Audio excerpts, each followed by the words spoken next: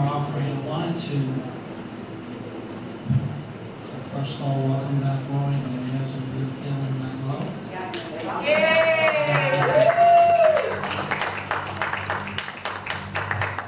And also, as you can see, Pastor Chuck isn't here as well.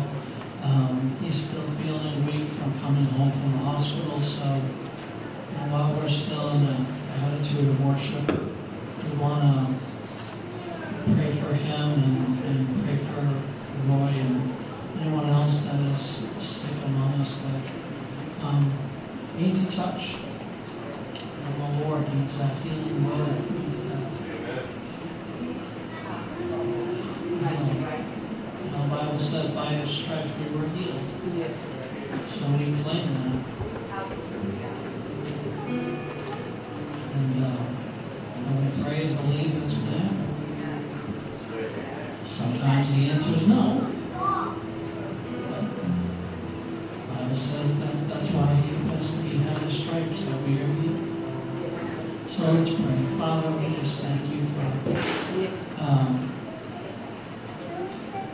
everyone here. We thank you that Roy can be able to make it with us today. We thank you that you were able to heal him enough that he could come out and worship with us and fellowship with us this morning, Lord. We just ask that you continue to do a mighty work in his life and that you would continue to heal him and get him stronger and get him better, Lord, so you can continue to work for you, Lord. And Lord, we also come before you for Pastor Chuck and his entire family, Lord, that you continue to strengthen them, Lord God, heal whatever is in that household, Lord.